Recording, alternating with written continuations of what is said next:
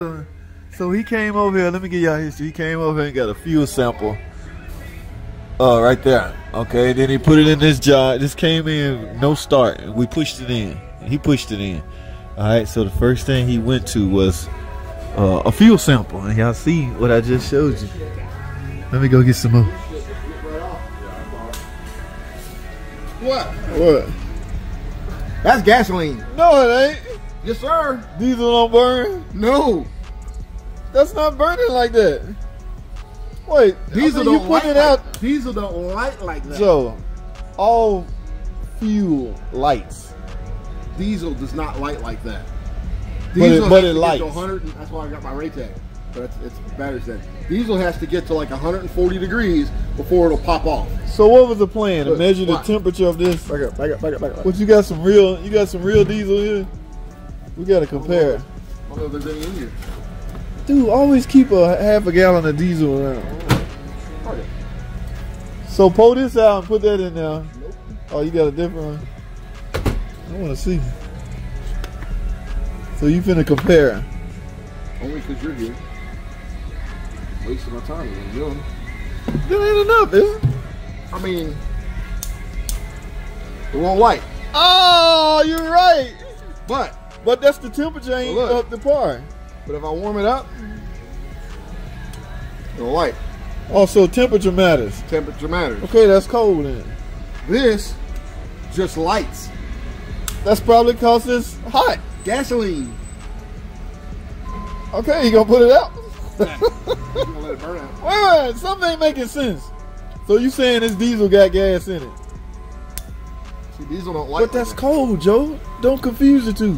What? That's cold. You just got it out of your bucket. Right. That's cold. I just got it out of the tank. Wasn't that running? You drove it in. It pushed it in. It don't drive. Oh, it won't start. See? Yeah, because I got it hot. It's similar. It's hot. Don't touch it, but it's hot. So you suspecting that diesel got gas in it? Watch. Joe, I just learned something. And Joe don't keep enough diesel over here. Don't light. Oh, come on. It don't light. Once it gets to temperature, it'll light. That's why, you know, the old guys will throw a cigarette in a diesel and it just puts the cigarette out because it's got to get hot. So what conclusion have you come to? This truck won't put gasoline in it. No! Oh my God. Gasoline don't go in a turbo diesel engine. Alright, this guy came over here and got that fuel. Yeah.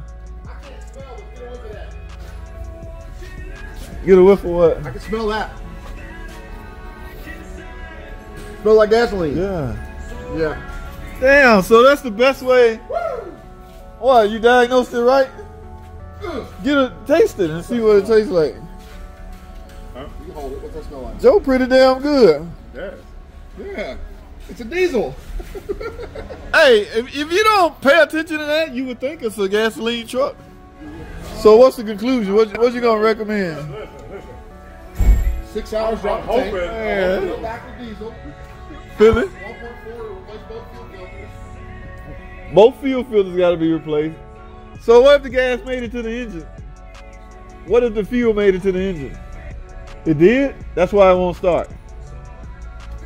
So how you gonna get it to start? I know you're gonna put diesel in it.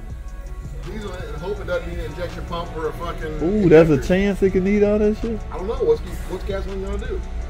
It might. Damn, man. That's crazy. Poor guy. I thought the nozzle won't allow you to put... Diesel in gas. But you can put gas in diesel all day long. You can put gas in diesel. Damn.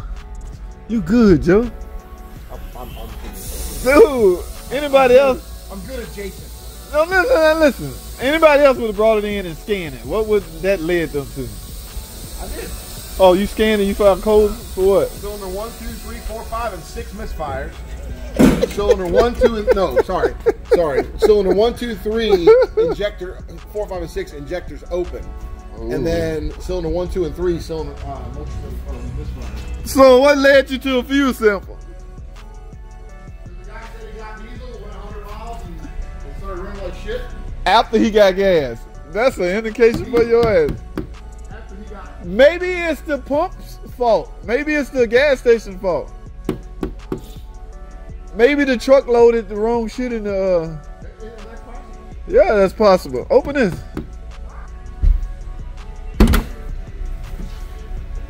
Ah, come on, man. Gasoline don't work in these people. Gasolina. Oh my goodness. No gasolina. It don't work in these. Well, there's more? Damn. Injector out. It's not all of them. Injector 1 circuit open. Ooh, that's the Injector code. 3 circuit open. Injector 4 circuit open. Injector 5 circuit open. Yeah, man. Injector 6 circuit I open. still want to know how that led you to 1, 2, and 3 fuel. misfire. Multi-cylinder misfire. How did that lead you to a fuel sample? Because you've seen that, been there and done that. Man. Yeah. Now. And the fact that he said Oh, yeah. it started running rough about 100 miles after I got a full tank. Now, we got to make this idiot proof. Look at all this green right here. It says right here, plain as day. Diesel. How do you get that wrong? Joe, it says diesel, green. Yeah, it says DEF too, but people still swap those around. So what does it take to get people to pay attention? Again, we blaming the customers. This could very well be the gas station fault. All right, I smell a lawsuit.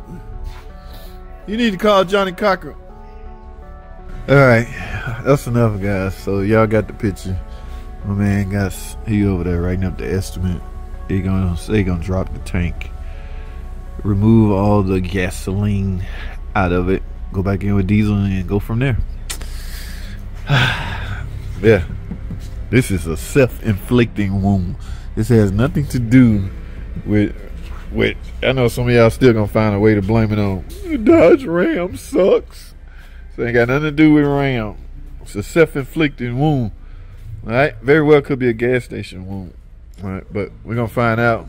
All right, I gotta go. That's all I have. Thanks for watching.